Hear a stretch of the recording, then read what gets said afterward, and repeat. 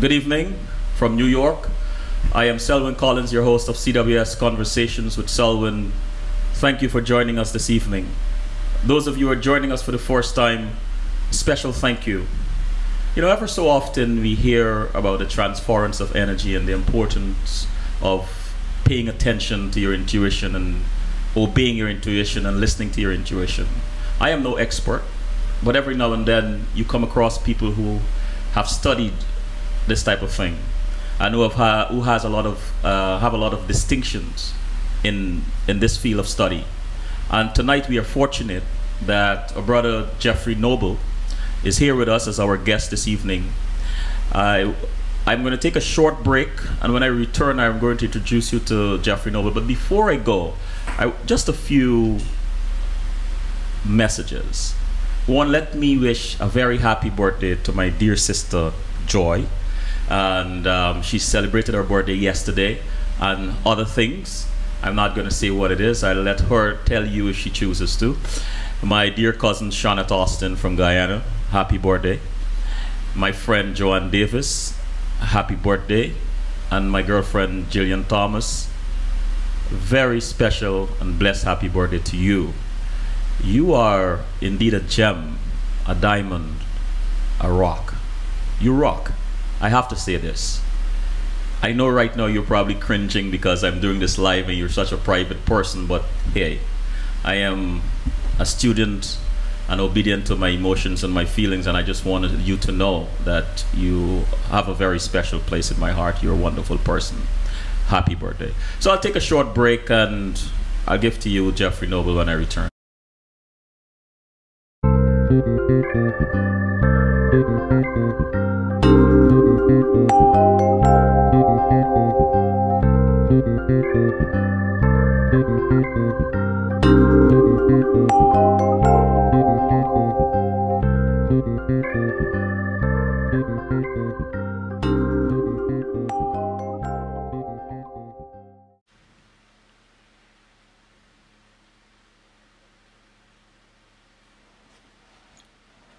We are back, and the gentleman next to me is Jeffrey Vincent Noble. Jeff, good evening and welcome to CWS.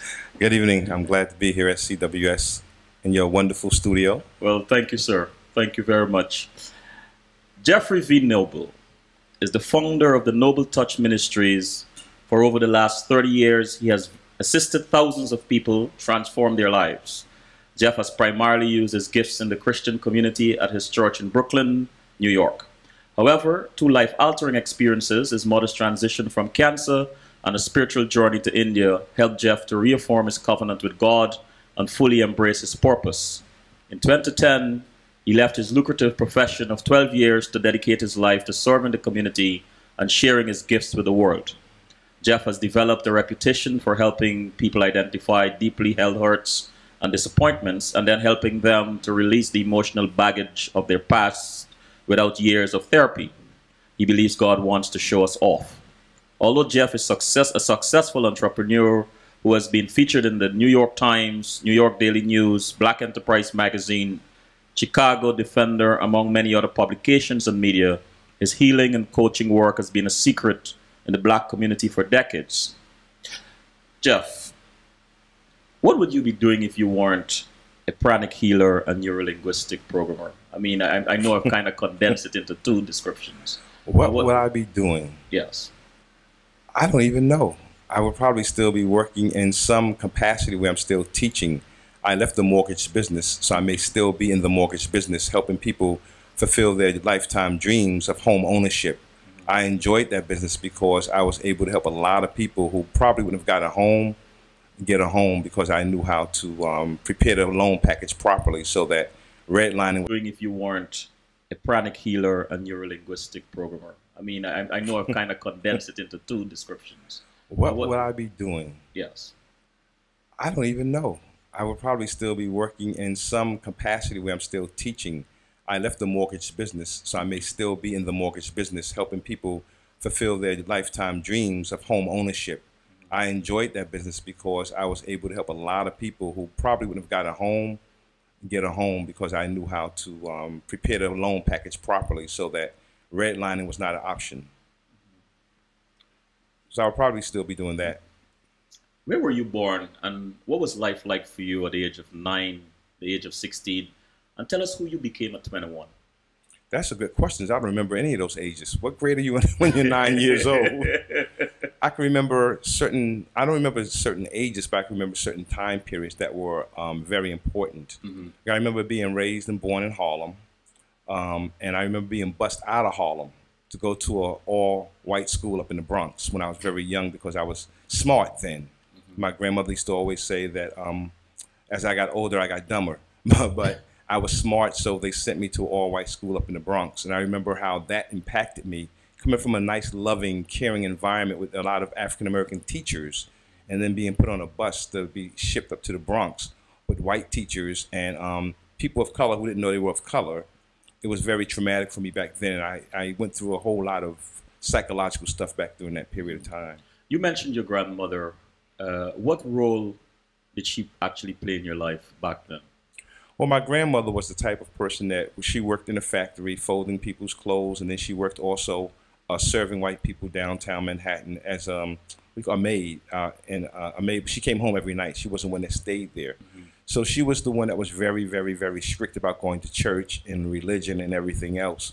And then when my mother and my brothers moved to the Polo Grounds, meaning we were in the tenement, we moved to the projects. So we thought we were moving on up because we moved to the projects.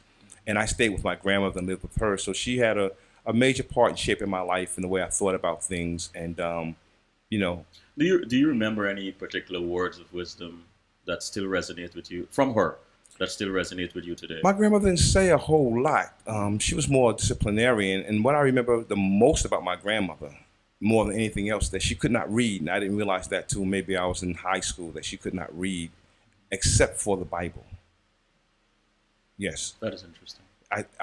I swear I don't remember anything else I've ever seen her read except for the Bible. Now, back then, I'm not sure whether she was reading the same verses over and over again, but she can read the Bible. But she had to sign a piece of paper or something, I had to always read the information to her for her to sign it. But she always told me to be the best, probably. She said that if you're going to be a janitor, be the best janitor. If you're going to be, you know, whatever you're going to be, Jeff, just be the best at it. That was probably what she said the most. And this is through your mother's side, your mother's mother? My mother's mother, yes. Your mother's mother. And what do you remember, or what special memory you have of your mother when you were a child? Wow, I got a lot of memories of my mom. But one that stands out. The one that stands out the most, I was not a child, I was a teenager. But the one that stands out more than anything else is my mother's commitment to work. I remember my mother was a bookkeeper in a store called Finest at the time on 139th Street and Lenox Avenue in Harlem. And I remember that they came in that one evening and they robbed the store. And my mother was the bookkeeper, so they put the gun to her head and said to open the safe. Now, she didn't have the safe combination, but the manager did. So then they went to the manager and asked him to open the safe. He opened it, they robbed the store and left. But they had put the gun in my mother's head, so she was kind of traumatized. Next morning, she got up and went to work again against all of our advice, me and my brothers. We said, Ma, you don't need to do this. And she was saying, well, they're not going to rob the store 2 days in a row. Lo and behold, that night, some other people came in and robbed the store again.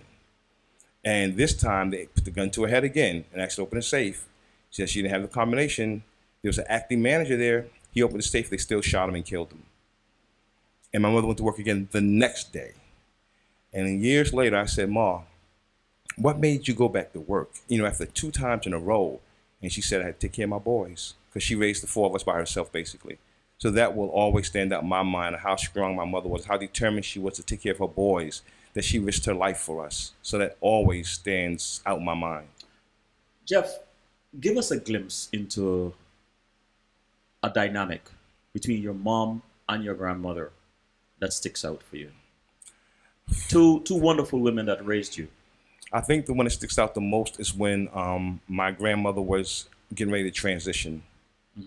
And my mother was very upset, of course. But the thing that stands out the most, she was talking to my mother and my grandmother, and all of a sudden, her voice changed. And she was that little girl again. So I heard my mother's little girl voice.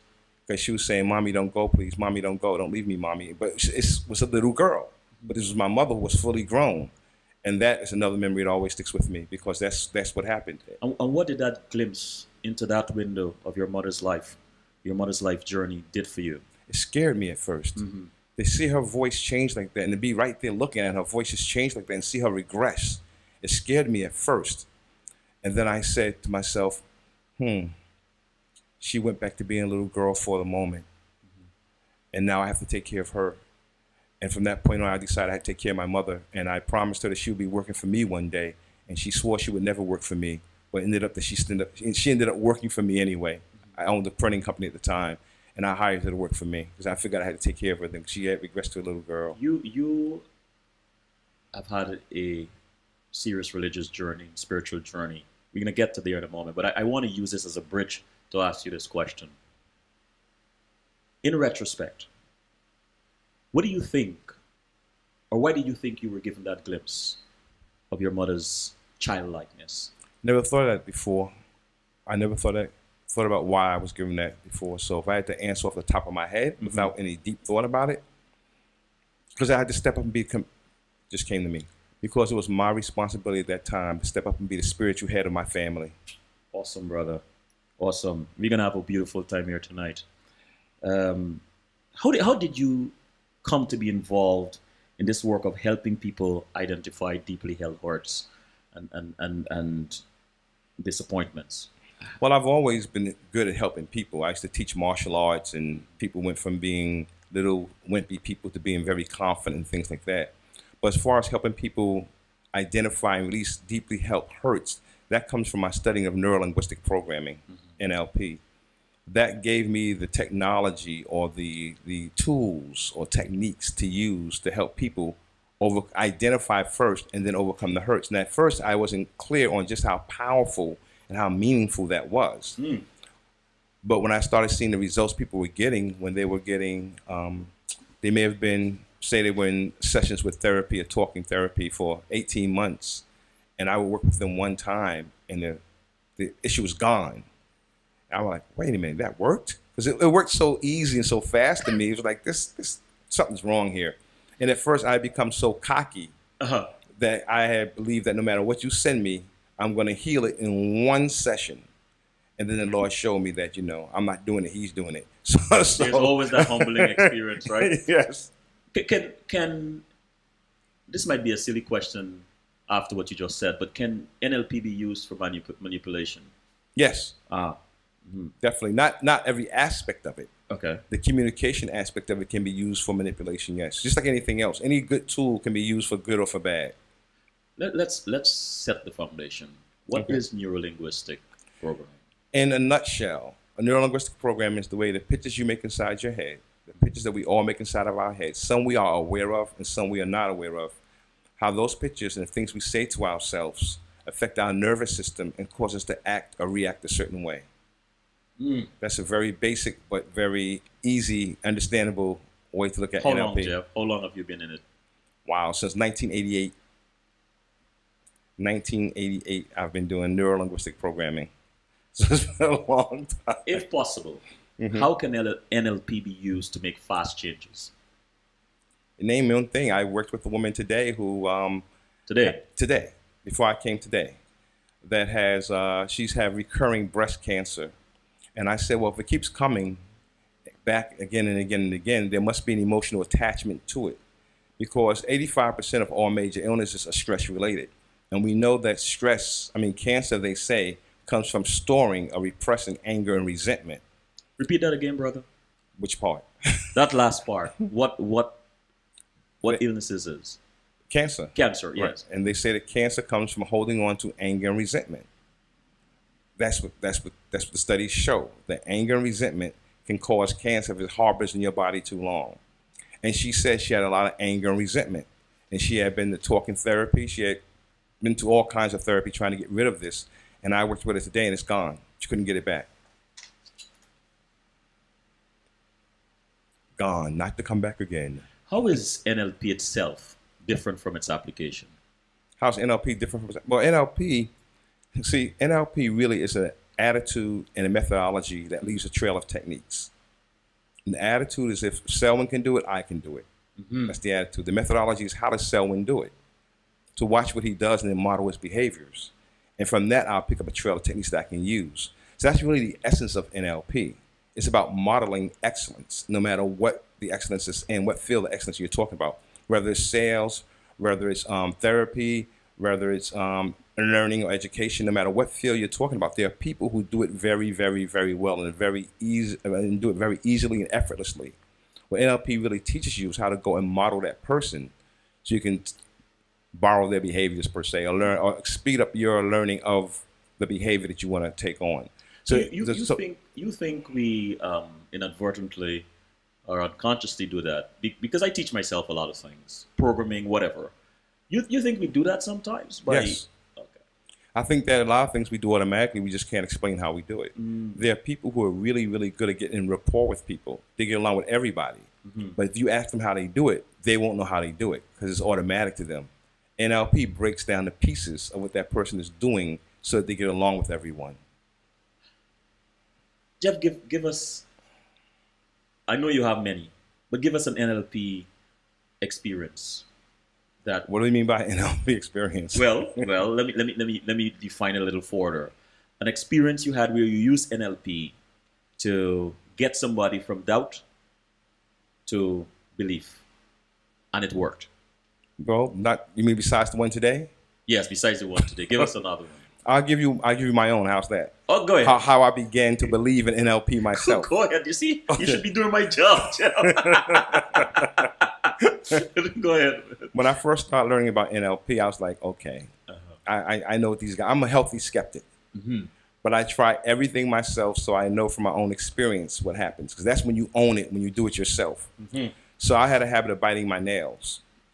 A bad habit of biting my nails. I never keep I would always bite my nails off. And so they talk about this technique in NLP they call it a swoosh pattern. So I said, okay, I'm gonna try this pattern, see if it works. So I did it about 15 times in a row and didn't pay no attention. Then about 4 weeks later, I was like, I got nails. And so and then I didn't bite my nails for maybe about 6 months to a year almost. Then I found myself biting my nails again. So I said, oh, this stuff don't work. It only lasted 6 months to a year. And I was like, well, it lasted that long. So I did it again. And that was more than 15 years ago. I haven't bit my nails anymore since then.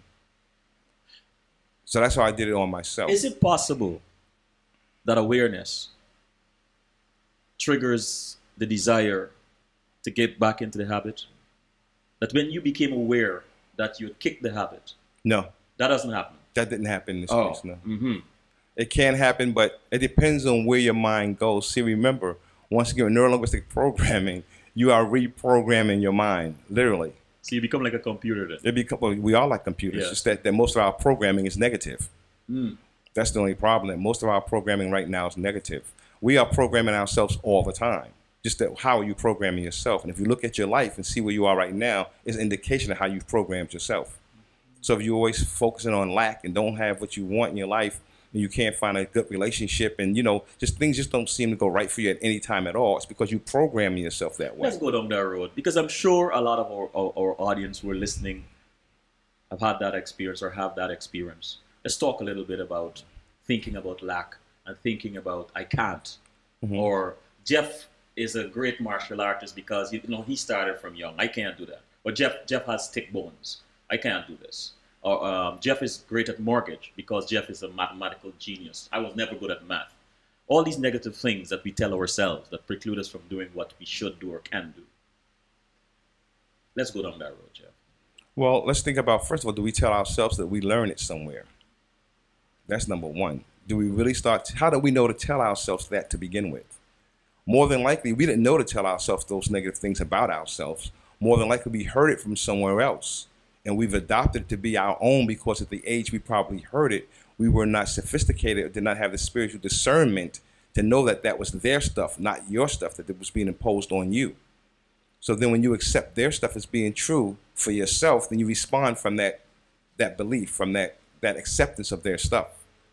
Because people think about, I know someone who does not spell well to this day, who's an executive in a corporation, because his teacher told him that he was a terrible speller. Now, if someone tells you a terrible speller, someone of authority that you respect, when you're 4 years old, you may grow up believing that. And then your tests are going to reflect that all the time, which confirms it. And then people say you spelled that wrong all the time. That reconfirms it again. Before you know, that's part of your identity. You're a bad speller. So most of the stuff that we have is programmed in. It's not necessarily that we came out the womb believing that. It's that someone told us something and we accepted it as being true, which is the danger in all that stuff. Because there's a lot of information out here, so it's no matter what you accept to be true. You know, I don't like to do this, but I feel inspired to do it, to put myself into the conversation. I have an experience. When I was much younger, when I was a child going to high school, I went to a very affluent high school, a lot of affluent people, but I never felt that I didn't have. My mother, God bless her, never allowed me to know that it was really lack. Never. So I grew up with a tremendous amount of confidence and belief that I had it all. When I migrated to the States as an adult in my 20s, one of my sisters said some things to me about my dad. And it affected my confidence. And my brother, who was a senior in the military at the time, he eventually became chief of staff. And I had a conversation with him subsequently. And he recognized something in my cadence, in my pattern, in what I was saying. I said, what happened to you? I said, what do you mean? He said, somebody had to teach you this. You were always confident. What's going on? And right away I caught it. I said, such and such said so. He says, no, Selwyn. No. You were born with this. You had confidence. You were always very confident. She should not have told you that. So is this the kind of stuff you're talking about? Yes, exactly. Wow. It's a perfect example. That's a perfect example of what happens. You were confident. Someone said something to you. You accepted what they believe is being true, and it changed the way you responded to the world. Yes, it did. My brother stepped in. Right. God bless him. Stepped in. He says, no, this is not for you. Thank God. We have always had that kind of relationship where I believe, I respect him so much that I believe what he says, I believe is in his opinion.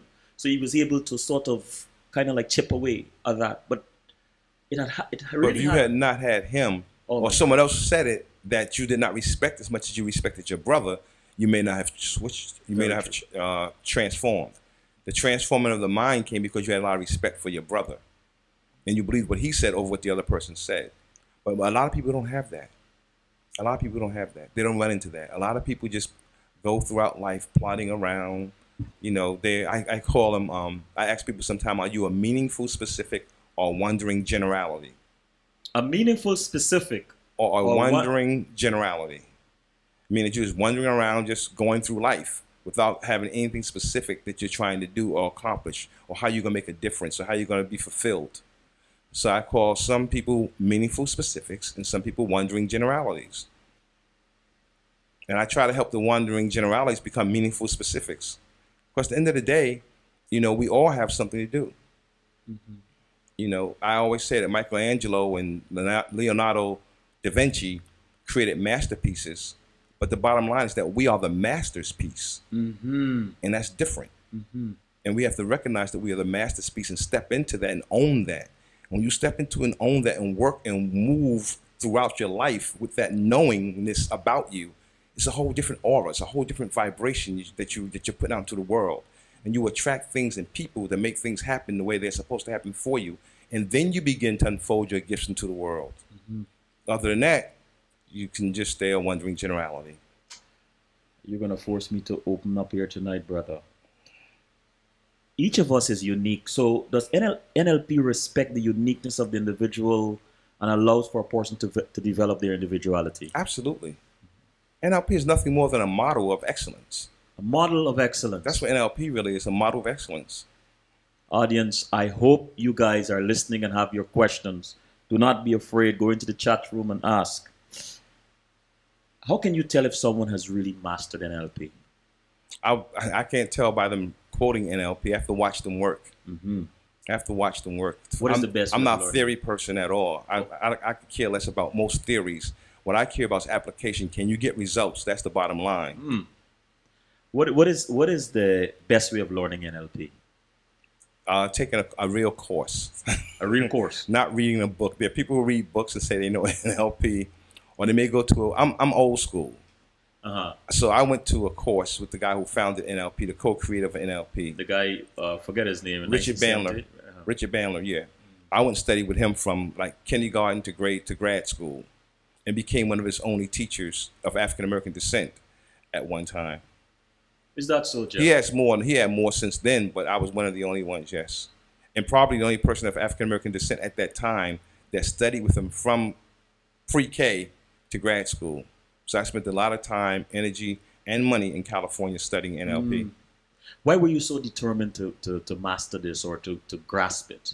You know, it's funny you asked that question.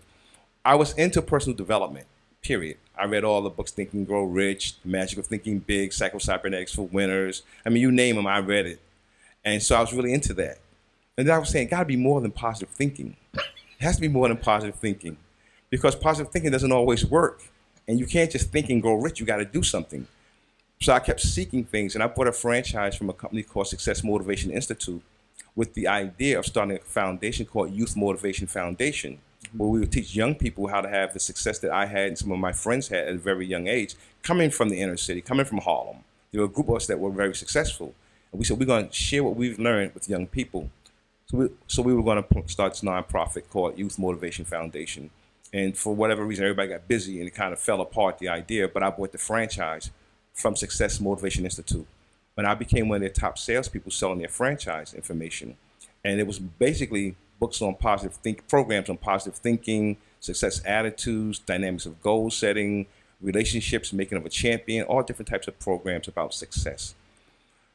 So after I became one of the top salespeople, I got to meet the president of the company. And he told me about this book by Anthony Robbins called Unlimited Power. And he said to me, Jeff, read the first 5 chapters, the rest are all crap.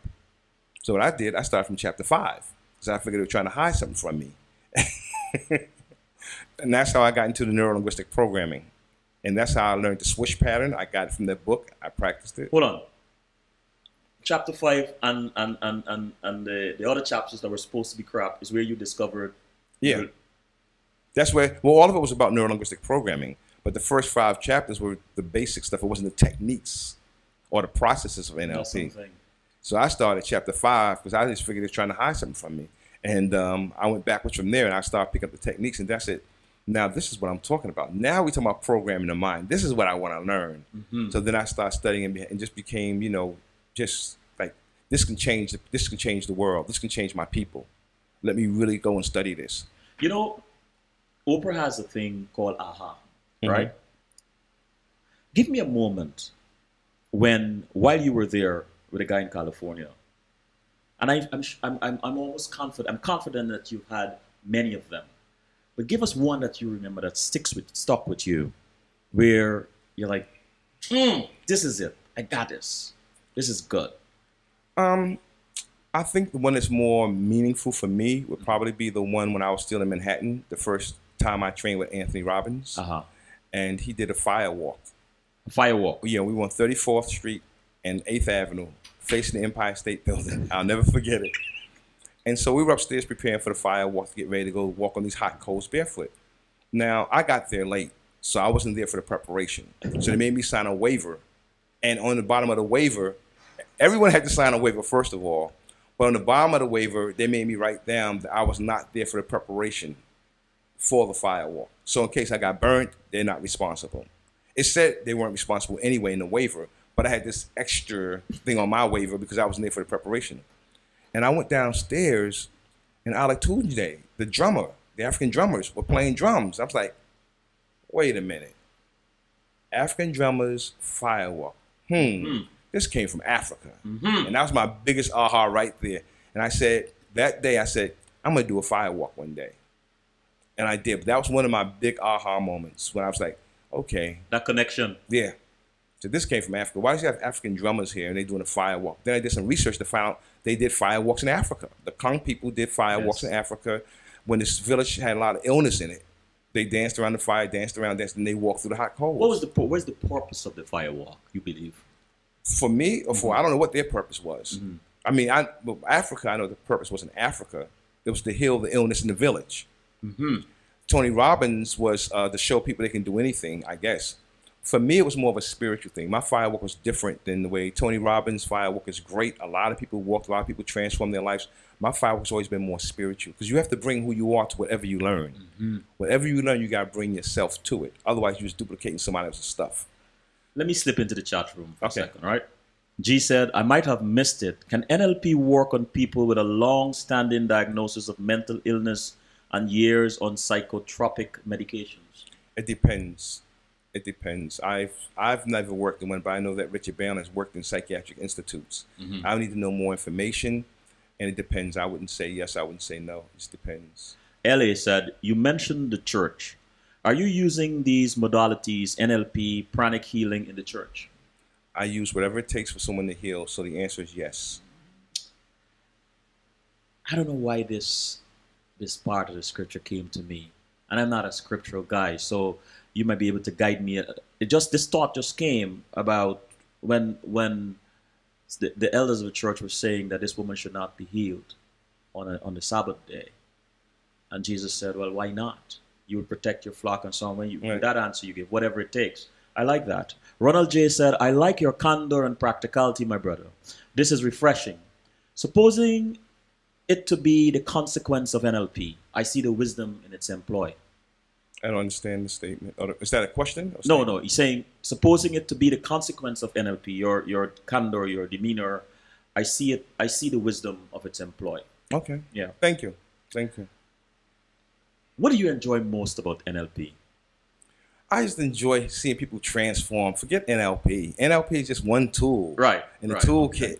Okay. But I enjoy seeing people transform their lives. I like the woman today with the cancer and anger and resentment for all those years, going through therapy and everything. Just to see her face when she finds out. Because what happens is that when they've had it for so long. I forgot how many years she said she had this problem. But when they find out they can't find it anymore. She sat there with her hands. I said, touch the spots in your body where you feel this anger and resentment. And she had her hands around like this. And so then after I finished the process, I said, now go find the anger and resentment. And this is the way they look normally. They're looking for it to try to find it. And I'm always laughing at them because they can't find it anymore. They've had it all their life, and now it's gone in, it took me about 25 minutes, and it's gone. And she was just totally, as a matter of fact, she may be listening to the show. I sent her a copy of it. What can you do? Dr. Kokai, your colleague who was here last Wednesday, said that you healed him long distance one evening, thinking he was having a heart situation. What can you do, and this is for our audience edification, without touching long distance, so we can inspire somebody to write in and ask you a question? It's funny because it reminds me of when I was invited to Woodhall Memorial Hospital one time to do psychiatric grand rounds. And I was really afraid to go in there and do psychiatric grand rounds because at first I was talking to myself saying, man, these are psychologists, social workers, dance therapists, art therapists. They're going to use language I don't even know anything about. They're going to confuse me. I'm going to look stupid. That was going on in my head. With all I know, that was still going on in my head. Then I stopped and said, wait a minute, Jeff. They don't know what you know. You're the expert in what you know. So I don't care how much they know. They cannot outsmart you in what it is that you know. Even if they've been trained, I probably still know more than they've been. So I've done more training than most people have done. And so I created this scenario in my head. And the scenario was I made this picture of myself walking towards all the doctors that were in there, psychologists and everything else. I had in my mind, they were sitting in chairs, and I was like 24 feet tall, and they were like 3 feet tall. So already I'm a lot bigger than them. They had their hands tied behind their back, in my mind, once again, and their legs were tied, and they had a gag in their mouth. This is the image I created in my mind based on what I learned from neuro-linguistic programming. I had Rocky music playing in the background, dun dun dun dun dun dun dun dun dun dun dun, and every time I walked towards them, I felt the ground shake, and I saw their eyes go like this. I created all this in my mind. So by the time I walked into that door, and they told me that I was invited because what they said, what the psychiatric nurse who invited me in said I did for her was impossible. And I said, that's the difference. Because I was not trained, I don't know what's not possible. So I'm willing to try everything. So to answer your question, I don't know what's not possible. To me, everything is possible. To me, anything is possible. Just give it a try. I operate from that premise. If someone comes to see me, I believe God sent them. So it ain't got nothing to do with me, ain't got nothing to do with them. It's the Spirit of God in them and the Spirit of God with me working this thing out. So you were like a well or a body of water. Its only purpose is to give the water to whoever comes around to drink. Wow.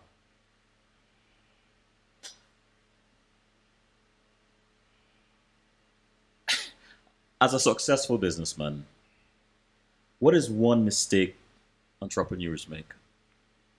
Not following up. They don't follow up. I've been asked by white corporate America when I had my business, how come your people don't follow up? Your people? Yeah. And I asked them, do you tell your people the same thing? Because there are a lot of people that don't follow up. I was kind of cocky back then. You asked them that? Oh yeah. Yeah, I was straight up. Back then I was on fire. I was a very successful entrepreneur and I knew it, and I didn't need people's business. So I had to, when you don't need someone's business, it's a whole different attitude you have than when you need their business. True. You can walk and you can talk differently when you don't need their business. I walked away from Time Inc. Time Inc. wanted to give me business. And I said I didn't want their business. Time Inc. Time Inc. They called me back in to find out why I didn't want their business. Wow. Because back then I was doing very well in the commercial printing business. I was dealing with all Fortune 100 companies. I didn't need them. And I didn't want to deal with the racist policy of this particular guy I would have had to deal with, because I can tell by the way he was talking to me, there was going to be a whole bunch of crap that I didn't have to deal with. So it wasn't worth it for me. I want to go back to this programming that you did when you went to visit the psychiatric ward, or when you were telling yourself that you were 20 feet tall and these were dwarfs and they had their mouths gagged and their hands tied behind their back and the rocky music behind the scenes. There must be a bridge, I'm assuming, between programming yourself or convincing yourself and believing that this programming or the result of it is real. When did you get past that in your journey as an NLP? When did you get past that point where you could tell yourself, look, I am the baddest martial artist, or whatever. Let's say something that you don't do. I'm the baddest whatever. But you're programming yourself to believe this. When did you get to that point where what you're saying and what you believe are in sync? Well, sometimes that takes time, and sometimes that just takes. See, with me, I have a lot of experiences of things where I've been successful, so it's easier for me to tap into that for anything at all. But it comes from having some successes in your life. If you have no successes in your life, then you have to continue. Well, there are ways. First of all, there are ways with NLP techniques to change your belief. I don't care if you believe something about yourself for 45 years. Probably in 45 minutes, I can change the belief. I can show a person how to change their belief. I don't care what it is they believe. More than likely 45 minutes is all it's going to take to change that belief. So now it's a lot faster. See, people use affirmations. They say things over and over and over again until they start to believe it. Usually an affirmation is used to change a belief, but there are actually processes that can change a belief a lot faster than an affirmation will. So, nice. You combine everything. You don't use one thing, you combine everything. For myself, I just start talking to myself, start acting like it, and start really getting into your muscle. You got to get into your muscle, into your cells, because the one thing you have to do is you have to become congruent. You can't have one part of you feel this way, the other part feel that way. That's the way it's going to come off when you're in front of people. But when you own it, when it's in the cells, when it's in the muscle, it oozes out your body automatically. So it takes some time, but you were able to... Well, that was easy because, I mean, anyone, people sitting in your audience right now can think about somebody who they feel is an authoritative figure that they may be intimidated by. If there's someone that they're intimidated by, it's because inside their mind, that person is probably bigger than them in the image inside their mind. See, the thing is that we have this thing called, I'm sitting in your office. Right. You have an iPad, you have an iPhone, you have a laptop, you have a desktop. And you know how to program all those things. But no one showed us how to program the most important computer in the world, the shoulder top. The shoulder top, our brain. Yes. No one showed us how to program that. All these laptops and iPads and iPhones, we learn the program. It comes with an owner's manual, but our brain does not. Let's take a break. Let's take a break. But before we go, Jeff, let me slip into the chat room. Imani said, I have no sound either. Ronald said, G said, are the techniques you practice being widely used or incorporated into mainstream medical psychiatric care? If not, do you see them becoming more widely accepted in the near future? I'm not sure what's happening in the medical psychiatric field, so I can't respond to that. I'm not sure. I don't know what they're doing now. And LA said, tell us about your spiritual trip to India. Before you answer that question, let's take a break. Okay.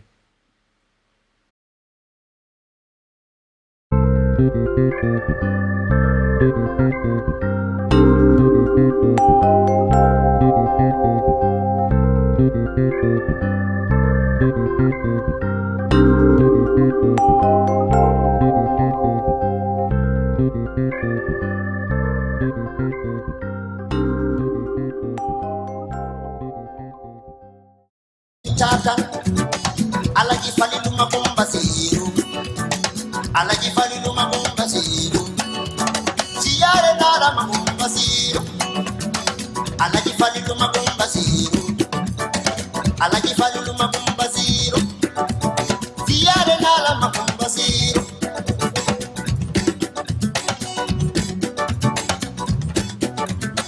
Sumi borgi damonge, anak samba daw begay.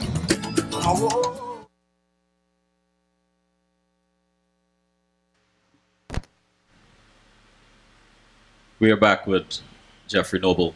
Jeff, the question before the break was, how was your trip to India? India was a life-changing experience. You know, it was like a baptism almost. A baptism? Yes. That's what one of my friends called it. She said, it's like you're going to be baptized all over again.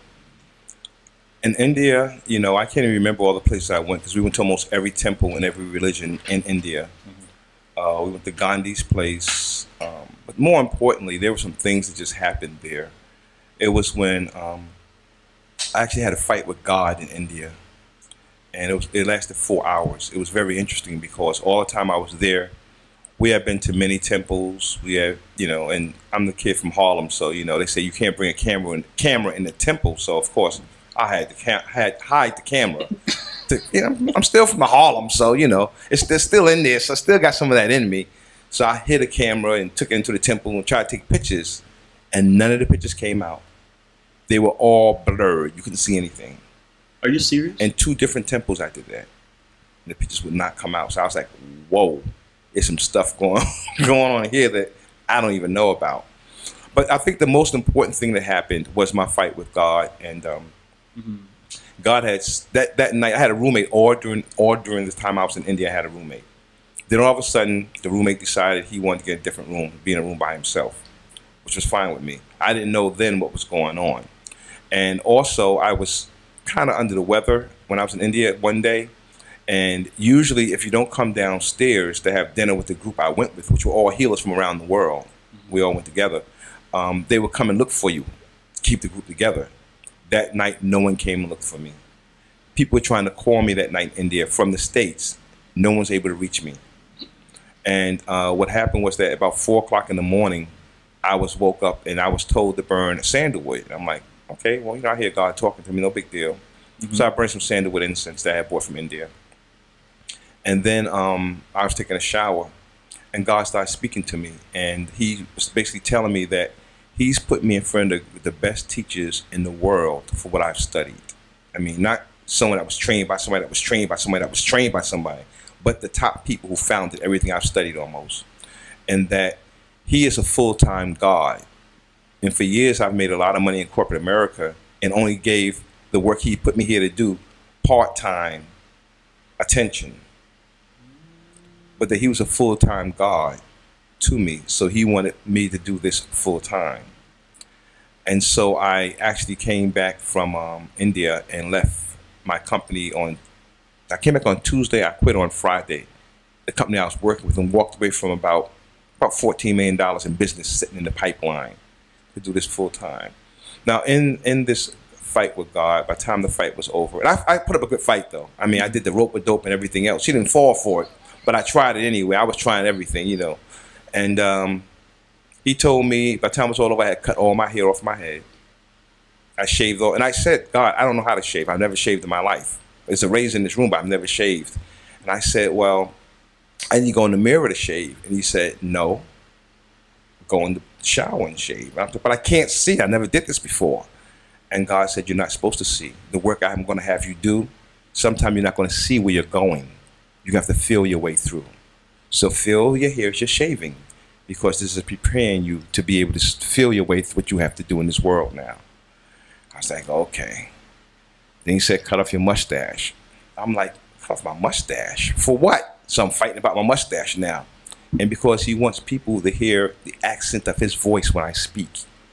So he wanted me to cut the mustache off. So I cut the mustache off. Then he wanted me to cut the hair under my arm off. I'm like, come on, man. What's this about now? It's because he said that I would get tired during this journey of bringing healing to the community. That I'm going to get tired and weary. And I'm going to need to feel his wind beneath my wings. And then he didn't want any hair there to block me feeling and knowing that he was with me, carrying me through this.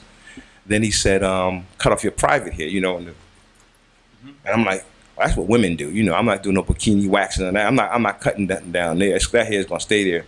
And he said, no, you have to cut it. And I'm fighting about that too. So this took 4 hours. This fight was 4 hours long, just so you know.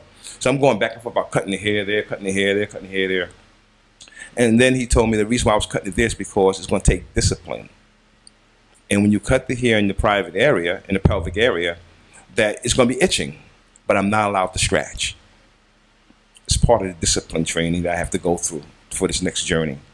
So I'm like, okay. So I cut off everything except for my eyebrows. He said, cut off your eyebrows. I'm like, nope. I'm not looking like a cancer kid. I am not cutting off my eyebrows. Nothing. I'm not being funny about people who have cancer, but I just was not cutting off my eyebrows. And we battled with that one also. So I didn't cut off my eyebrows. I didn't cut them off. And we went to meditate that morning, and all I heard was monkey noises all while I was trying to meditate. All I heard was monkey noises all while I was trying to meditate. And this went on for at least half an hour sitting in the room with the other healers. Couldn't meditate, couldn't get comfortable or anything. So I said, God, I will cut off my eyebrows if you stop this monkey noise. Boom, stop like that. I was like, it scared me.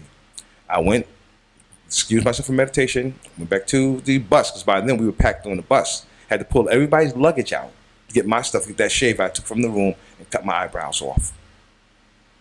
So you pay attention to signs around you? I do my best to. That time I had no choice. Everything was very clear. I mean, it was such a moving experience for me that I'm surprised right now that I'm not tearing up like I normally do when I think about it, because it was just that powerful for me. I mean, just the communication was so clear on everything I was supposed to do. And I fought every single thing. I fought everything that he said to do. I fought it. And then leaving, you know, a 6-figure income to start from scratch and leaving that much money in the pipeline, it was scary. You earlier, one of the examples you gave us a woman with cancer, and your mother transitioned from cancer. Is it okay to talk about her in this context? Yeah. Thank you. That and a spiritual, and this same spiritual journey to India help you to reaffirm your covenant with God. But who was Jeffrey, and what was your spiritual life like before these two transformative experiences, life-changing experiences? I've always had a relationship with God. My mother's experience, by the time my mother transitioned with cancer, I had already done thousands of sessions with people. The interesting thing about my mother is that it just took my understanding to a whole nother level. Because my mother first was diagnosed with cancer after she had been coughing for I don't know how many years, and the doctor said nothing was wrong with her. By the time they diagnosed her, she was already in stage 5 and had metastasized throughout her body. Now, my mother never told me, but I heard that she had mentioned to someone else that she wasn't worrying about it, so her son would heal her. But I didn't hear that at first, so I didn't know anything about that. But I was afraid to work with my mother. So when I was afraid to work with my mother, I was afraid that if I failed, that all the other therapies would mean a damn thing to me, excuse me, because it was my mother we're talking about now. So for 2 weeks, I would not work with my mother at all. I refused to work with her. I was afraid I would fail. And that would really be, like, you know, to me, devastating. So I walked from Harlem one night to the World Trade Center. And I would say, okay, God, I can't do this. You know, I said, you know, I'm afraid. I said, I'm afraid to work with my mom. I'm really afraid. And I said, but I'll make a deal with you. After walking miles, I came up with this deal I would make. If you promise me that my mother will not suffer in pain like I saw my grandmother suffer, and if she don't stay in her right mind, 'cause I saw my grandmother kind of delirious towards the end, if you can guarantee me that these things won't happen to my mother, I'll still work with people. But if you can't guarantee me that, then I'm not going to work with anyone else. It's that simple. And so I said, I need a signal. I kept walking. A little while later, I broke out crying. And I said, now, what are these tears about? Am I thinking about my mother, losing my mother? What's these tears about? So I said, God, I'm kind of slow. You know, you have to work with me here. I'm kind of slow. If that's your signal that the agreement is made, then please make me cry again. But I didn't cry again. I told him I was kind of slow, show me another signal, but he didn't give me another signal. So then I came back and I began to work with my mother. And I worked with her, you know, quite very often. And she never was in any pain at all. And she never lost her mind, per se. She was never delirious or anything. And not only that, but the day that she transitioned, she had been served communion. So she was served the Eucharist and was anointed. And then later on that night, she passed. And I said, wow, that was God answering my prayer. And I was so at peace with that. But the most important thing I learned from it, that was life-changing for me also, is that healing does not always mean curing. Healing can also mean preparing the body to go into the other side. And that's what I really learned from my mother's experience. That healing does not always mean that you're going to cure a person. Sometimes just prepare them for that transition. And I believe my mother was fully prepared for that transition. Now that you mentioned your mother, what are you actually present to? What am I actually present to? At this moment right now, it's just a spiritual energy on the left side of my body that I feel. The left side? Yeah, the left side. And with all your training and understanding, what do you think it is? It's the Spirit of God.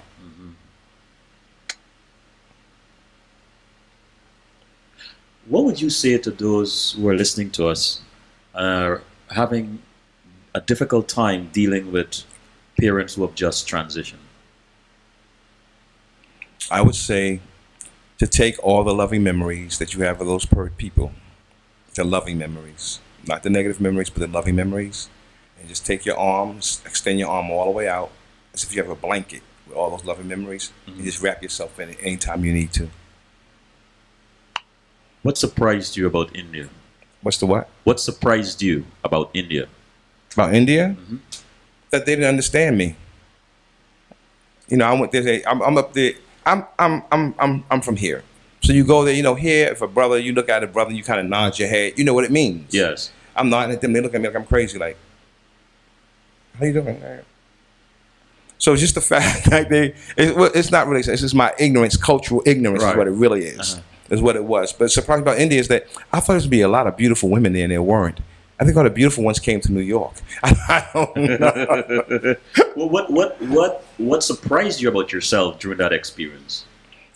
That how ignorant I am culturally. That's my biggest surprise, how ignorant I am culturally. And that's the truth. That was my biggest surprise. I mean, I also didn't know that it was as depressed looking as it was. I mean, you get out and, you know, you see cows walking down the street next to you. You see, I rode on an elephant. I mean, the people drive like they're crazy. It's like, it's really, really, really, it was kind of depressing when I first got there. There's dust all over the roads. At first, my lungs got all congested from the dust and everything. I didn't stay in the nice parts of India. We stayed really in the rural areas where, you know, it was really, the hotels didn't even have, some of them had no toilet tissue. Wow. You know, it was like we stayed really rough. We roughed it. That's the best way to put it. We really roughed it. If you were to eavesdrop your grandmother and your mother talking to a stranger about you, quickly, what do you think either one would say? My grandmother would be proud that I'm involved in the church. My My mother will be proud that I'm fulfilling my destiny and doing what I'm supposed to be here to do. But my grandmother will be like, he finally went back to church. Because she was a church person. My mother was also. My mother will be more proud of the fact that I'm helping people change their lives. Who in your family tree, whether your grandmother, your mother, great grandmother, great aunt, who in your family tree was a healer or were healers? Do you believe or do you think that there was a healing model in your ancestry? In my immediate ancestry, no. No, okay. I think that I was a healer in a past life or in another lifetime. I believe that I've come from that healing and martial arts background. I believe that there was a time that I was in the motherland and that I was someone in a village that was important. Whether it's the king, whether it's the healer, but someone in a village that was important. I don't even just believe that. I have a knowing of that in my cells. I know that I was in one of the Asian countries studying healing also. These are things that just have come to me through meditation a lot, that I just have a knowing about things, and sometimes it's almost scary in a fun way to me. I'm not scared of anything anymore, so that things, the way things come to me sometimes. So I have a knowing, but I can't say my aunt or my great uncle or anyone like that. I know my uncle, one of my uncles was a preacher, I know that much. So if there's any auditory skills, they may have been picked up from there. But as far as my ancestors, as far as my grandmother, my great-grandmother, my great-great-grandmother, I don't know. You don't know. You have just laid the foundation. During the break, I said to you, you have to come back here. But you have just actually concretized that return visit, talking about a past life and so on. We have so much to talk about, and I'm sure the audience who are tuning in here tonight would like to hear some more about your journey and these things. Let me jump to the chat room for a second. I think Ronald J. said, how can NLP be beneficial to the government, and what is the scope of abuse by the government? Well, you know, you asked me a question earlier whether an NLP can be used to manipulate. Mm-hmm.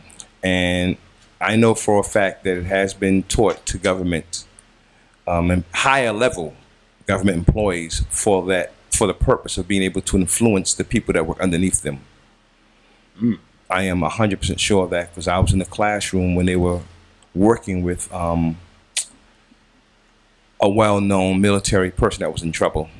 Really? And they were teaching them how to use neurolinguistic programming and how to speak in such a way that he can kind of slip and slide out of it. They call it sleight of mouth.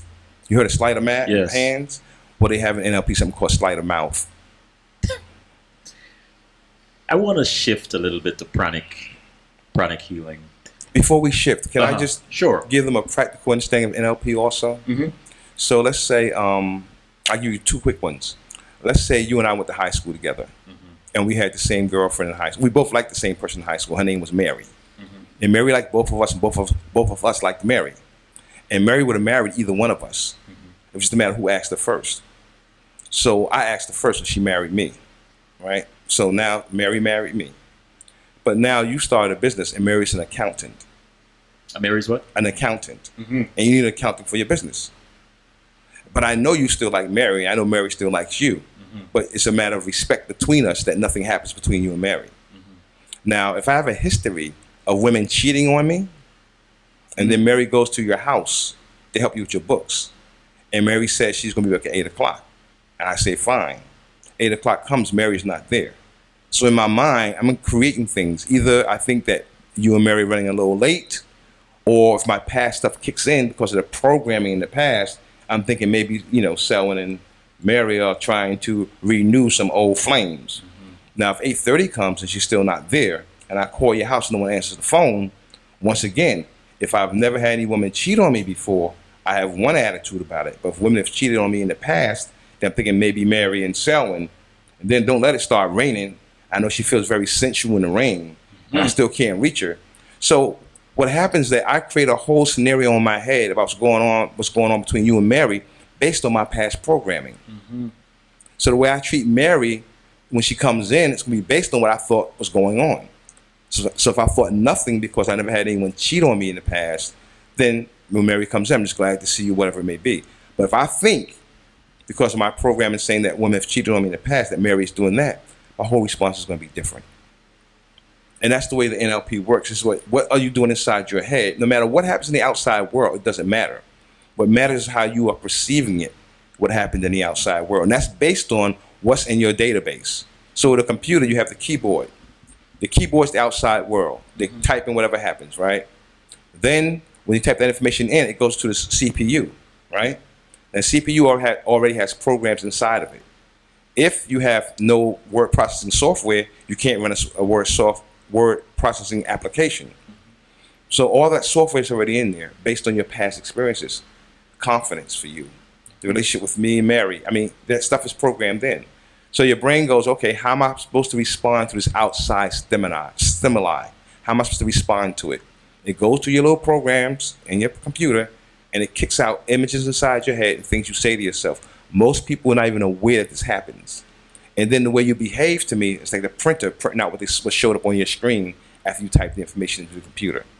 And that's the way I describe NLP, so people can get a very practical application of how NLP looks. It goes inside, no matter what happens in the outside world, you go inside your computer, inside your head, and based on your past experiences, figure out how you're supposed to respond to it, and that's exactly what you do automatically within seconds and don't even think about it. That's called hypnosis to me. Hypnosis. To me, we are all hypnotized. By our experiences. By our experiences, yes. The trick when people come to me and I use NLP is not to try to hypnotize someone, it's to de-hypnotize people. Take them out the patterns that keep them stuck. If they were not hypnotized, they would not need me. The fact they can't break the pattern means they are in a deep state of trance.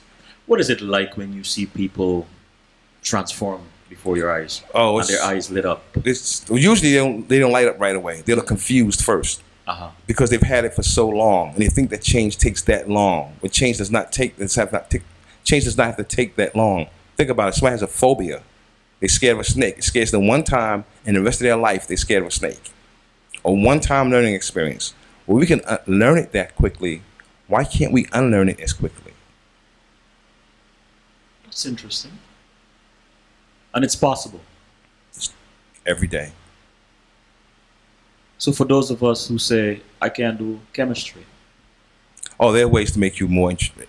I don't care what you say you can't do. There are ways, if you're open, to make you more competent at it quicker than you would think. Think about it. Everything's a process. You may be studying chemistry, right? And you may be confused about all the formulations and everything else. But then sooner or later, you understand it. Right. So the question is, what's happening inside your head when it goes from confusion to understanding? There's a strategy that's going on inside your head when it's going from confusion to understanding. Just that we're not aware of how we're doing it. NLP gives you the blueprint for how you're doing it. Oh, man, it's like the software for your brain.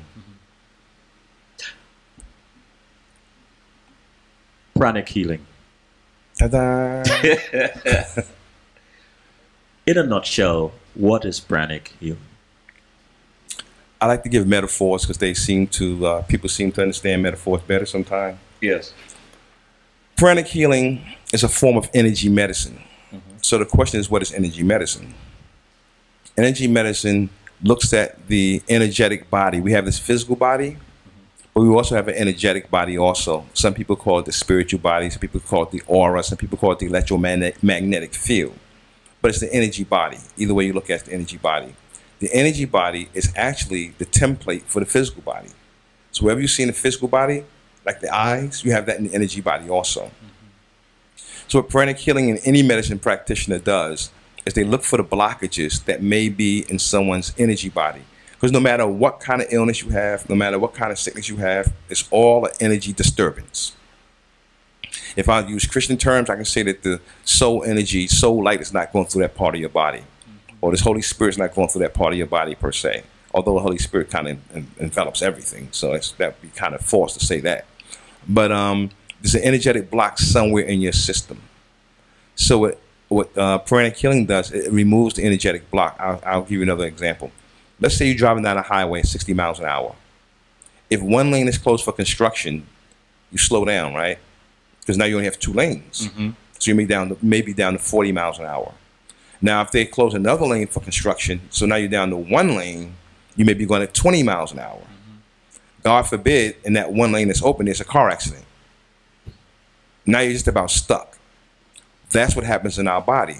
When energy flow slows down, illness begins to kick in. Every 85% to 90% of all major illnesses are stress related, emotional stress. So when we start removing the emotional stress from our body starts to heal. And we do that by removing the blockages that's stopping the energy from flowing in those areas where we have the discomfort. The woman, once again today, she also had pain, had cancer, also had pain in her neck. Now, there's spiritual energy centers all over our body called chakras. And people have heard about chakras. But in the system that I use, which is called pranic healing, there are more than 7 chakras. There are 11 chakras that are major ones. Then you have about 6 or 7 minor chakras. Then there's hundreds of mini chakras in the body. So when she told me her neck was still hurting, although that's not what she came to see me for, I measured in her spiritual body and saw that underneath her arm, the spiritual energy centers underneath her arm were congested. Congestion means that if they're supposed to be 1 inch in diameter, they can be 4 inches in diameter. That means the energy is not flowing through because now it has to go around. It's not going straight through anymore. And when I cleaned those out, she was able to move her neck around very freely just by cleaning those out. And I don't touch you. This is no touch. No touch. It doesn't matter where you are in the world. What type of recognition is pranic healing receiving from the medical community? It's now finally being accepted in the medical community. There's a school in Patterson, there's a hospital in Patterson that nurses are using it on grand rounds. They're using pranic healing. I will be teaching a course at Harlem Hospital for 10 nurses and 10 doctors. I also give out CEUs to nurses. So pranic healing energy medicine is being accepted in the hospitals and in the medical facilities. I mean, it cannot not be. It makes whatever a traditional medicine does, it makes it more effective. G asked, what would you say to people who are skeptical about the India experience you described? That's their problem. I'm not concerned about somebody being skeptical about what I say. I'm curious about this pranic healing thing.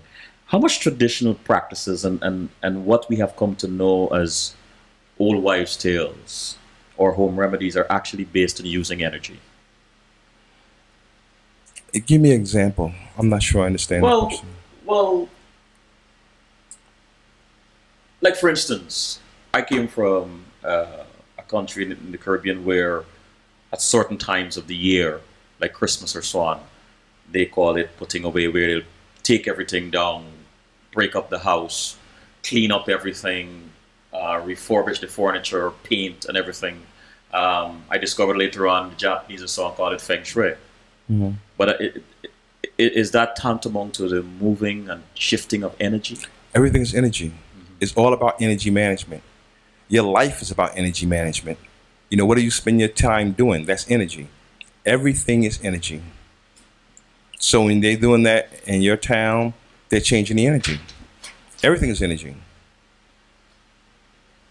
And I didn't mean to sound so cold with the other guy, but I just don't have time to be concerned whether someone's skeptical about what I say. Right. No, that's okay. That's okay. And sometimes we need that.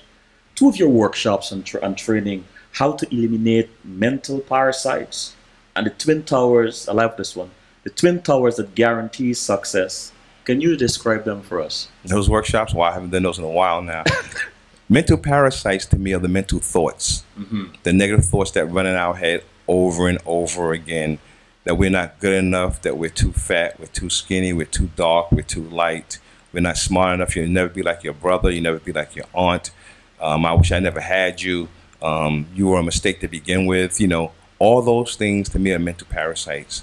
And then we begin to run them in our heads ourselves. We begin to believe it and we begin to repeat it. And then it creates this tug of war between our unconscious programming and our conscious wants and desires. And that's why some people can move forward, take 3 steps forward and 12 back, because their conscious mind know what they want to do, but the unconscious programming holds them back. So it's called self-sabotage. And a lot of people do that. Even some of the lottery winners, they're broke 5 years later because their financial thermostat is not set as high as the amount of money they've created for themselves through the lottery. What are some recommendations for stress? Oh, stress is easy. Work out, breathe, meditate, Those are 3 right there. I mean, breathe. I mean, take deep breaths. Deep breaths. Yeah, I don't mean just. I mean, take like I would do 6-3-6 breathing. When I mean inhale for the count of 6, hold for the count of 3, exhale for the count of 6. If they did that 5 to 10 times, they start feeling relaxed already. Inhale for 6. Hold for Hold 3. for 3. Exhale for 6. Hold for 3. Inhale for 6. Hold for 3 counts. Exhale for 6. Hold for 3 counts. Inhale for 3 count. Inhale for 6. Hold for 3. Exhale for 6. Hold for 3. Just they continue 5 times. 5 or 10 times. They start feeling more relaxed. Guarantee. Money back guarantee. I'm gonna write this down. Inhale for 6. 6-3-6. Hold for 3. Exhale 6. Hold for 3. Hold 3. Inhale 6. Inhale 6. Hold 3. Hold 3. Exhale 6. Hold 3. So this is the rhythm. There are lots of different rhythms. That's just one of them. Who are some people in your field you admire and respect? Richard Bandler, my teacher, one of my teachers, because I've seen him do some amazing things. In the healing field, the guy I went to India with, Dale Pay. What's his name? Dale Pay, Delpe. He's Indian? No, he's actually Filipino. Really? Yeah. But he's an amazing healer and an amazing teacher. Dr. Kokai, your colleague. How did you guys... Kokai is like my mentor. Wow. Kokai has taught me a lot about, I never owned a business, this kind of business before. I owned a business before, but not building a medical practice the way he has. Mm-hmm. So he's taught, it's not that he teaches me like he sits down with a pen and paper and I take notes. I just watch him. Mm-hmm. I watch the way he operates. I watch the way he talks to the customers. I watch the way he handles billing. I watch the way he orders. I watch everything he does, basically. And then I ask questions if I have questions. But he's been like a mentor, like a person that God put in my life for this time to help me get to where I need to get as far as building a successful practice. So Kokai is like my mentor, my friend, my boy. We hang out, we talk, we act silly. Sometimes, the woman that works with him, his assistant said one time that we're like 2 frat brothers. Because we're in the back cracking jokes. We just have a good time, man. We just have a good time. It's been a blessing to work with Dr. Kokai. It's been a blessing and an honor. An honor. Yeah. He came in here last Wednesday, mm-hmm. and I had this headache, massive. And he sat where you are, like half hour before the show. And I said, I have this headache. And he said, so, I don't really heal like this. We're not having enough time, but let's do this. And he got up and he did his thing, his movement, get rid of certain energies. And in less than 5 minutes, headache was gone. It's power of pranic healing. Gone. Power of pranic healing. Healing works. Everything's energy. The headache is a blockage. So he's sweeping around your head. He's removing the blockage. Wow. He's removing the blockage. And then once the energy starts flowing again, the pain goes away. How do you deal with patients who doubt the effectiveness of pranic healing? Who doubt the effectiveness of it? Mm-hmm. They're fun to deal with, actually. Really? Yeah. There's some people that, I like to have fun with people, so I kind of bother them and tease them and have them laughing about things. But there are ways to work with people who are difficult. One way is to have a person who's difficult to just say thank you when you're working with them. Mm. Now, they're not saying thank you. I'll say, Selwyn, do you believe in God? I know you don't believe in pranic healing, but do you believe in God? And most people say yes. I say, while I'm working, you say thank you to God in case he wants to give you a gift. I'm not sure this is going to work on you or not, but God knows whether it can or not. So say thank you to God while I'm working with you. Mm-hmm. And when you say thank you, automatically you open yourself up to receive a gift. Awesome. You wear many hats, Jeff. Healer, coach, consultant, and entrepreneur. How do you manage the demands of all these responsibilities with difficult with family, friends, and leisure? It's kind of challenging at times because of all the different things that I do. It's kind of challenging at times, but I wouldn't have any other way. See, my biggest fear is that I will not use every ounce of what God gave me before I die. So when I go, I'm gonna be like all used up. I will know that was nothing left. It's like going to a basketball game and leaving the whole game on the floor because you gave everything you have. So that's the way I go through life. I'm giving everything I have every moment, and if I fall short that moment, such is life. I'm not perfect yet, and we'll probably never be perfect in this lifetime. What are some common fears and myths about pranic healing? Oh Lord, that's a good one. It depends on who you're talking to. First of all, people think you're getting their spirit, you know, and you're gonna do something to their spirit, and they don't know you, so you're gonna get to their spirit, and you can do something bad because you may be a bad person doing this stuff. That's when and then I heard a woman call it not pranic healing, but panic healing. Panic, like you're panicking.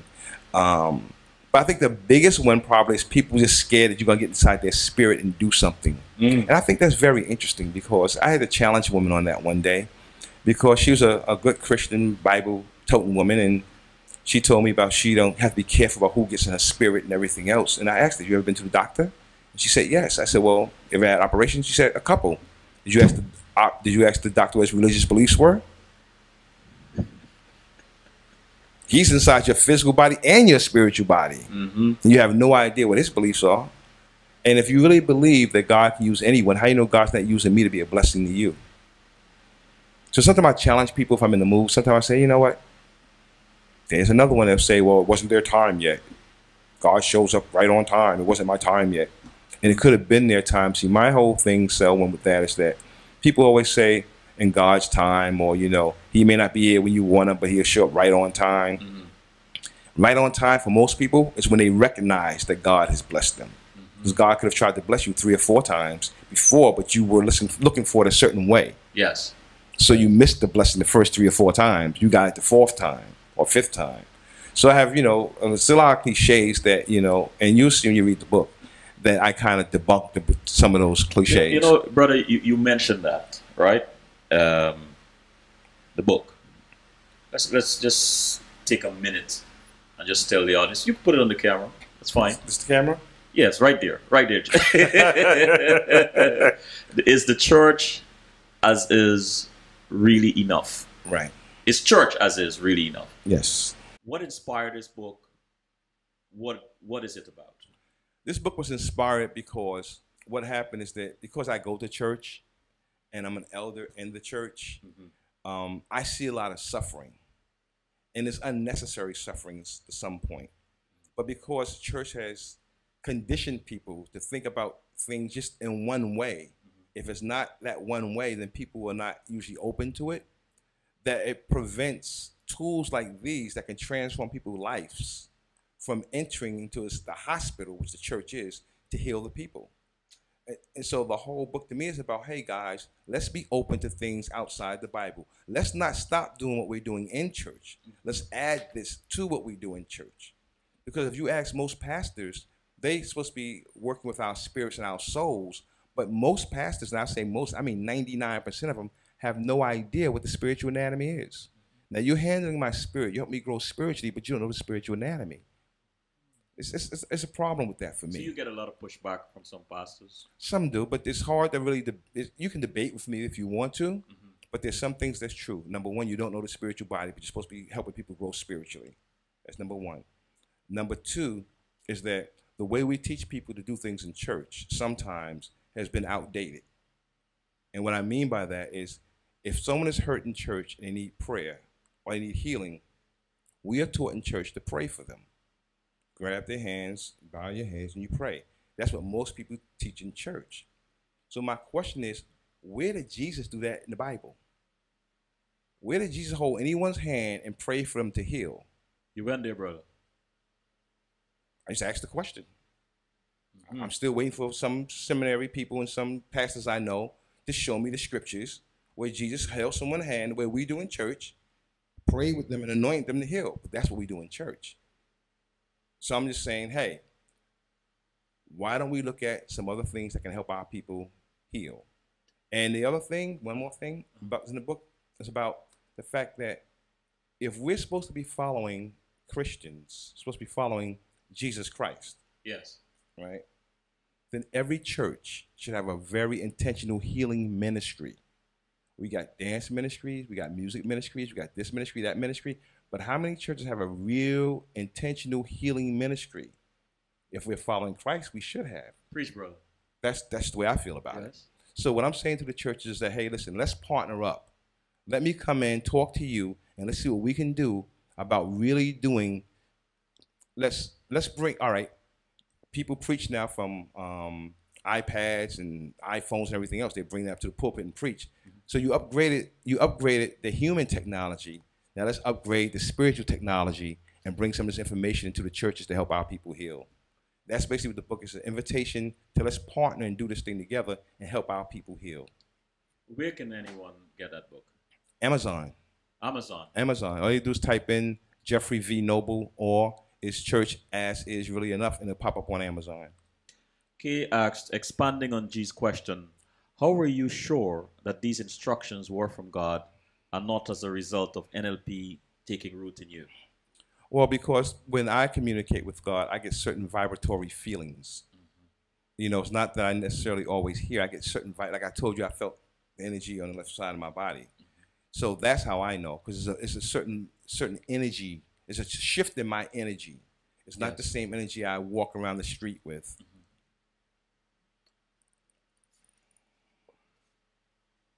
What is the biggest misconception people have about non-touch, no drug, no side effect healing?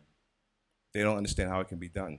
They don't understand how it can be done. They feel that if it's, well, the no side effects they don't have a problem with. It's the no touch and remotely.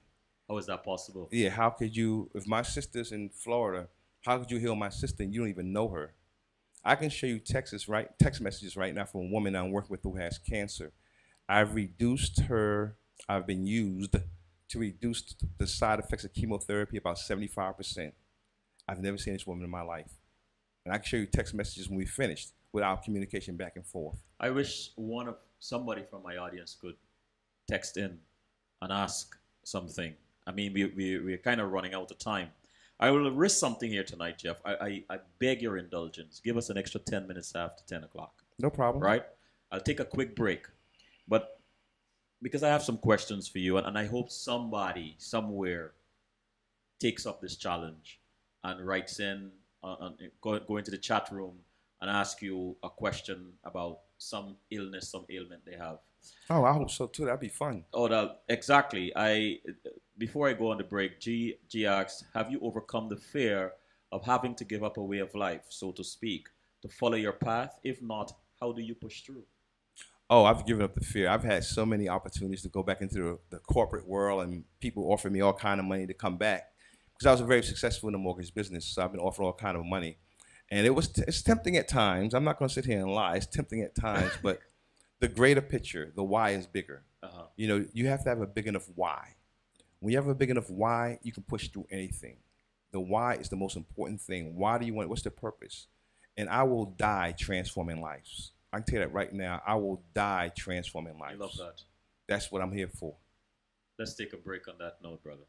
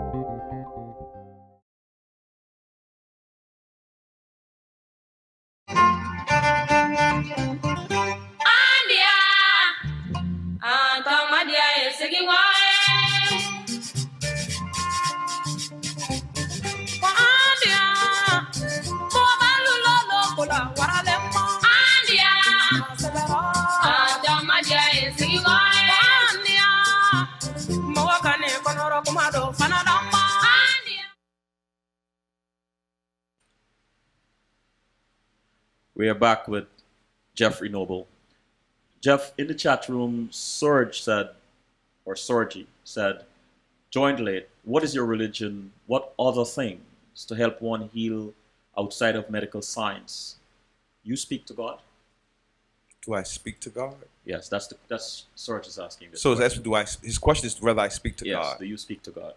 I speak to God in a number of different ways. And what I mean by that is we are taught in religion to pray to this God outside ourselves. Yet there's a divine spark inside of us that we ignore most of the time. So sometimes I talk to God, I'm talking to God in me. Because, you know, it's funny how they say the devil made me do it, or the devil's inside of me, or all that, but they never say God's inside of me. Well, that's interesting. Think about it, though. People say the devil's inside of me, the devil inside me made me do this, but they never say God made me do something. Our language itself, that's what I'm talking about. When I say language is very important, what we're saying to ourselves, how are we programming ourselves? I pray both ways, even something like the Lord's Prayer, Our Father who art in heaven. I've told preachers, I said, why don't you try this? Why don't you say the Lord's Prayer in the first person? Instead of saying Our Father, say My Father. My Father. And go through the whole prayer like I that. used to do that as a child. Sorry. And no, go ahead. Go ahead. And watch how the energy shifts. Your energy, your internal energy, if you're aware of your energy, you will feel your energy shift when you go from Our Father who art in heaven and say the whole thing and make it a personal pronoun, say My Father who art in heaven, and say the whole thing in the first person. You will feel the energy shift in your body if you're sensitive enough. So yes, I do talk to God all the time. God talks to me, and sometimes we don't agree on things, but He usually wins. You spoke about the church and the importance you believe of setting up a healing ministry. What do you believe can be done in the black communities to encourage the use of pranic healing and NLP if possible? And let me make this perfectly clear. First of all, it doesn't have to be pranic healing. It doesn't have to be NLP. We need to set up a healing ministry, period, in the church. And I don't mean taking blood pressure and doing cancer screenings and AIDS screenings once in a while. All that's allopathic medicine. I'm talking bringing some old-fashioned, I call it old-fashioned, because remember, back in the day, your mother take a root off the tree, boil it, put it on your body, and you healed. Energy. You feel bad, you fall down, you bump your knee, they kiss your knee feels better. Something happens, you're crying, they give you a hug, you start feeling better. All that's an energy exchange. Or when we scream, when we hurt something, or we shout, Right. somehow it kind of numbs the pain. I never understood that. It's energy exchange. You know, one time I was in a lot of pain, all I did was keep laughing. I just kept laughing on purpose, and it helped me handle the pain for a while. Because you're sending two different signals through your nervous system. Laughter is a totally different chemical cocktail inside your body than pain is. So fear one would say is an accelerant. It accelerates the message to the fear. Fear itself? Yes. If you're feeling what's pain, fear? Right. right? If you're feeling pain, and or let's say you get a cut or something, and you have the fear of this wound getting worse, or the pain that it will come, that tend to send a faster message to the brain than if you were laughing, than if you laugh about the situation. I'm talking about pain specifically, yes. But if you cut yourself and you have fear about what's going to happen, you're going to bleed to death, then of course the bleeding is going to, remember, energy follows thought. So thought is the boss. Yes, energy follows thought. I do a demonstration at my introductions to to pranic healing where I prove undoubtedly that energy follows thought. So you gotta be careful what your thoughts are. What are your pet peeves as an NLP practitioner? My pet peeves in life, period, besides NLP, is just people not believing in themselves. People don't see the God in themselves that's there. That's a pet peeve of mine. I am known to be tough on people at times because I see something in most people. And my job, if you come to me, is to see that and try my best to bring that out of you. And I'll do whatever it takes to do that. Sometimes people don't want to see me anymore. They become like, because they're comfortable being who they are. They don't want to be anything more than they are. They're comfortable just being whatever it is that they may be. And I see more in them. So one of my pet peeves is people just settling for mediocrity and then blaming everybody else. Another pet peeve of mine is that when we as African-American people of color begin to use being African-American as an excuse to accept failure and mediocrity in our lives and blame everything on the white man. Only because that's what they want us to do. Because as long as we blaming them, we're not going to take action. But when we start believing in ourselves, then we'll take action more. And those are probably my two biggest pet peeves. Even with myself. Even yourself? Oh yeah, if I find myself, I do self-editing almost every day. Anyone that knows you will tell you, I'm always editing myself. I'm checking myself. Why did I say this? What do I feel about this? And then I make the changes. What type of patient do you work best with, and which patients get the best results? The ones that's open. The ones that's closed get results also just a little tougher for me. It takes a little longer sometimes, but they're the most fun to work with sometimes because, they're more challenging. And the people like the woman that did the cancer today, she was kind of open. She was desperate. She was looking for something.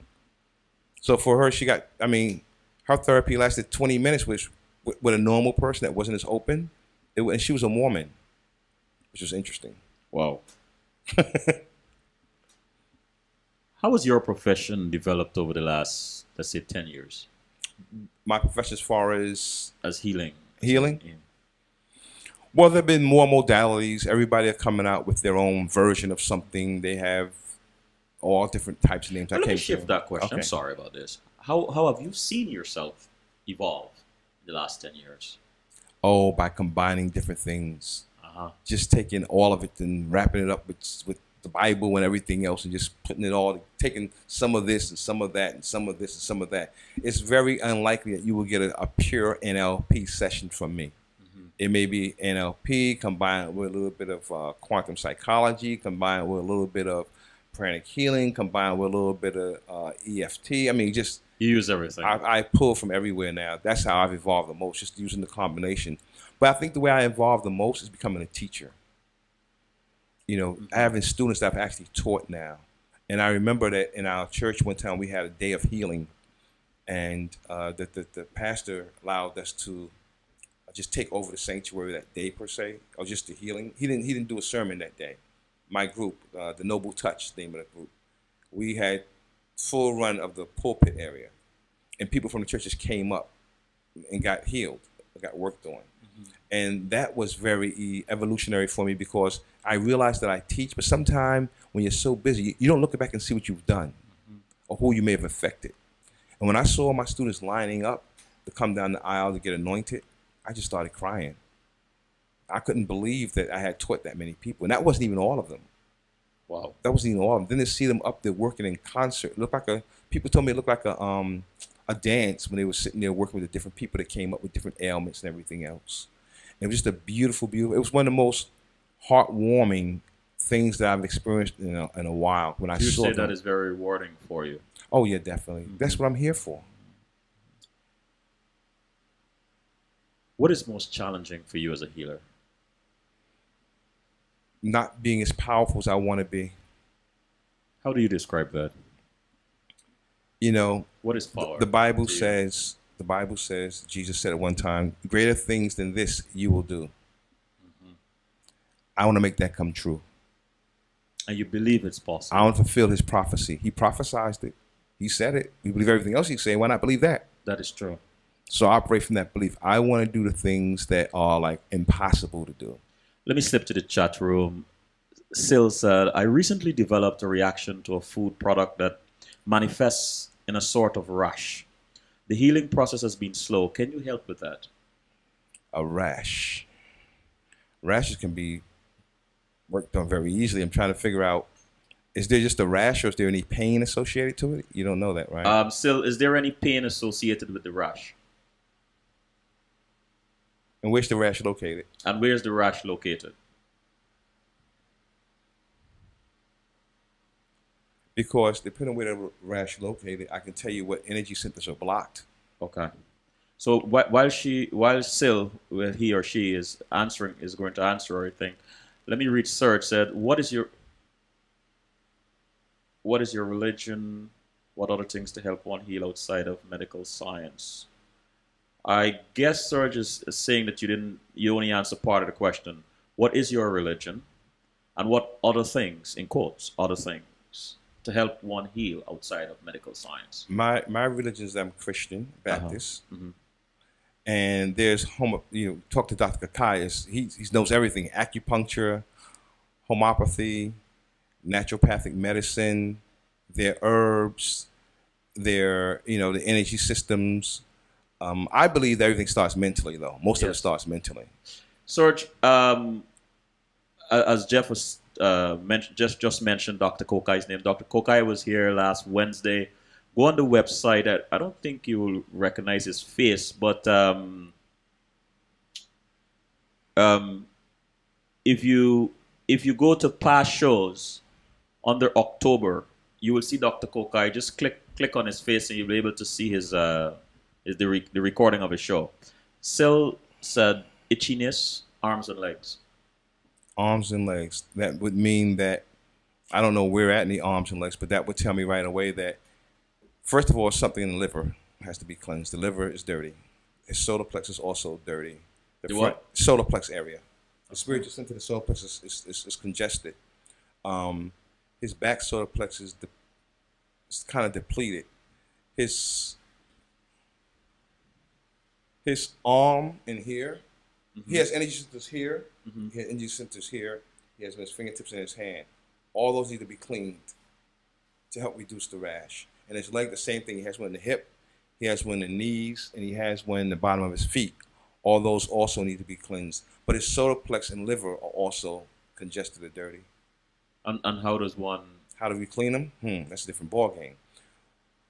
What I would tell him to do if he's doing it on his own is continue, just take some deep breathing, like I said, 636, and imagine white light coming into those areas.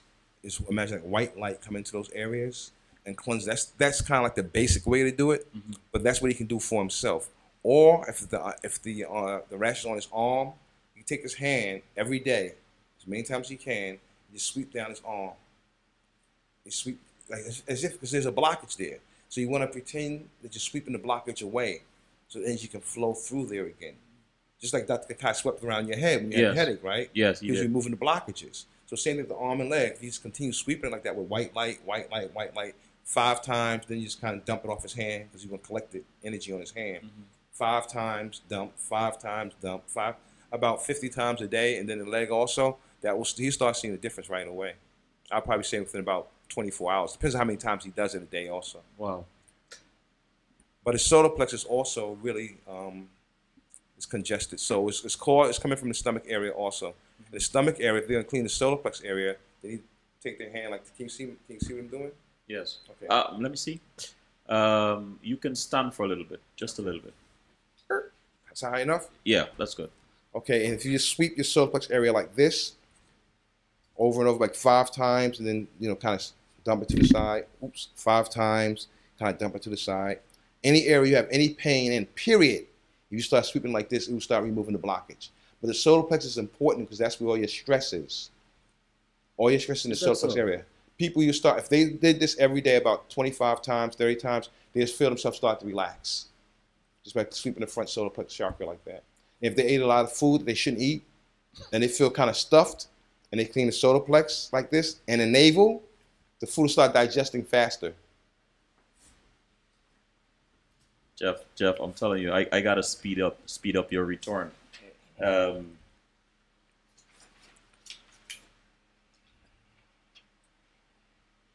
Describe a typical day of work for you.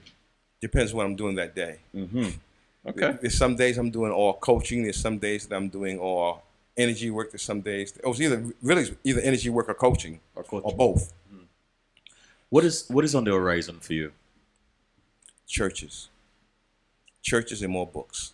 And more books. Yeah, more books. But churches, getting into the churches, that's really high on my priority list. What is the most humbling lesson you learned as a healer? My mother. My mother passed. Oh, her passing. Yeah. Because, I thought I was going to heal her too. I thought she was going to be healed, that I was going to save her life. What kind of music calms you down? Meditation music, classical music, certain types of jazz. I like all music except for hard rock stuff. Because remember, that's all vibration. Yes. It's all vibration. I like gospel music too. What is one thing about you that most people do not know that might surprise them? Depends who the people are. Because most people think I'm very serious. People think I'm very serious and very intense. A lot of people in the church think that I'm very serious and very intense. They don't know that I'm an absolute clown. that I really enjoy having fun, enjoying life, enjoying people. That's what probably would shock most people, that I am more fun than they think. And when they find out how much fun I am, they said, I never thought you were this much fun. I've heard that a lot. I never thought you were this much fun. If you could go back in time, what would you tell the 16-year-old Jeff? Oh, the 16-year-old Jeff. And when I was 16, I was kind of confident by then. I have to go back further than that. I have to go back to when I was bused. When I was bused to the white school. That was around what time? 12? About when are you? Let me see. That was junior high. I was in the 5th grade, 4th or 5th grade. I don't know what age that is now. Neither do I. Okay. I come from a different system. Right. But let's say 13. Right. I would tell Jeff, do not be afraid to follow your dream. Because see, I always knew that I was supposed to be doing this for a living. You always knew this? Yeah. Well, not always, but I knew it very young. But I was afraid that I couldn't make enough money doing this.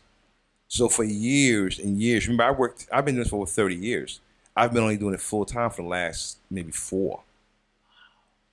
But I was always doing it part time, making money doing this on the side all the time, making money on the side, doing it in the church for free because I was making enough money in my job. Because I was always afraid that I wouldn't be able to make the kind of money that I'm used to making if I did this full time. So what I would tell the younger Jeff now is just go for it, man. Go for it. Just go for it. What are you most proud of? My students. You know, they say that you can tell a tree by the fruit that it bears. Finish this sentence. The best part of Sunday evening is relaxing. When I'm relaxed, if I'm not doing any healing anyway. We've come to that time, Jeff. And this question I ask all my guests: what makes you laugh out loud? Me. I'm silly. I'm just silly. I just like to have fun. I don't like comedy. Not that I don't like comedy, but a lot of comics don't make me laugh. What makes me laugh out loud is and seeing people's faces when you heal them and they're like, where did that pain go? I had it for 25 years. Where is it? And my students will tell you, they see people looking for the pain. They're literally trying to find the pain because they had it for 25 years and they can't find it. And they look like, I just start laughing. I say, try very hard in vain to get that pain back again. Do you remember your first success? I remember, no, I remember one that was very embarrassing though. The most embarrassing one was when this woman called me. She had got my name from somewhere, and she told me she was going to commit suicide. I was kind of young at the time in NLP. I don't know how she got my name. She said some doctor gave it to her, but she said that she was going to commit suicide. Can I come over? And I told her I was tired. I'll call her tomorrow. That's how stupid I was back then. So I called one of my NLP buddies, and I said, listen, this woman just called me and said she was going to commit suicide. What would you do with her? He said, when did she call you? I said, a few minutes ago. I hung up from her and called you. He said, what did you tell her? I said, I'll call her tomorrow. He said, Jeff, the woman tells you she's going to commit suicide, and you tell her you'll call her tomorrow. I said, oh, my God. I didn't realize what I did. And I called her back, and I went down to her place, which was across from Macy's on 5th Avenue, wherever it is. And I worked with her that night, and then I was scared. So I didn't see her for about 3 weeks. So I said, oh, Lord, have mercy, what happened? She never answered the phone or anything else, but she had went out of town. And that was probably my most embarrassing one. Jeff, I have to say thank you for coming. It's been fun, man. Oh, too much fun, man. I really enjoyed it from beginning to end, and I am extending an invitation for you to come back soon because we have so much more to talk about. Okay. And I want to extend a special thank you to Dr. Kokai for recommending you. That's my man. Yes. That's my brother. We call you, that's my brother. He too, I didn't realize was so much fun. Yeah, he's crazy. Kokai is crazy. People don't get to see him that way. Kokai is crazy. That's my brother from another mother. Oh my gosh. That's my man. Well, thank you. Thank you for having me, really. I enjoy it myself. And this is Selwyn Collins saying good night, and fear not what fear whispers to you. Fear your obedience to it.